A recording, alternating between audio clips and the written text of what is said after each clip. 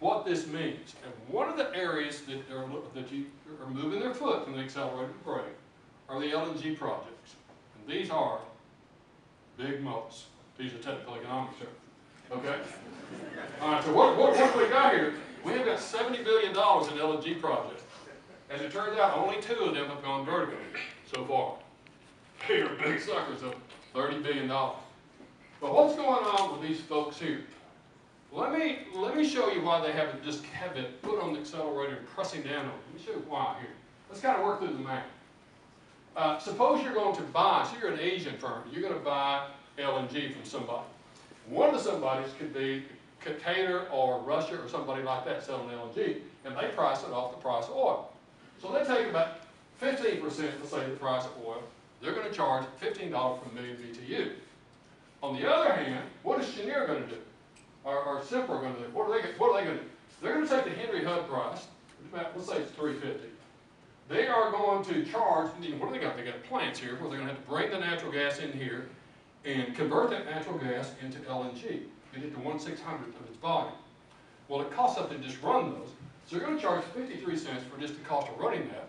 And then it costs them $20 billion to build this sucker. They got to get their money back for that. So there's a $3.50 charge for capital recovery. And then they got to transport it to Asia. So their total cost is going to be $9.53. Boom! We're going to win here because they're charging 15 and we're charging $9.53. Boom! We've got a major competitive advantage when the price of oil is 100. But when the price of oil is just 60, look what happens. We're still priced at $9.53. They're taking 15% of 60. They got $9. And for the LNG export facilities, competitive advantage is gone. Okay? Now, the good news is, if the announced group has in their hip pockets contracts, 20-year contracts with foreigners to buy their product, they're okay. But if you're one of those down the line who may not have contracts in your hand, then that starts to become a little bit iffy, doesn't it? Now, what's the general chemical plants too? There's 2 ways to make ethylene. I think I mentioned this to you last year. One way is the way we do it in the United States. We take natural gas, we convert it into ethane, and out of that we make ethylene, which goes into production of all this plastic stuff that you use. But if you are in Europe, you're going to take oil, and out of oil make naphtha, and out of naphtha make the ethylene. Well, when the price of oil is 100, the price of natural gas is 3 here, there's no way they can make ethylene as cheap as we can.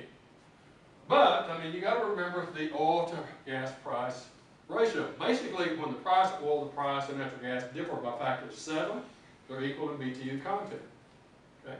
So if the price of natural gas is 3, price of oil is 27, that's where I got that number a while ago.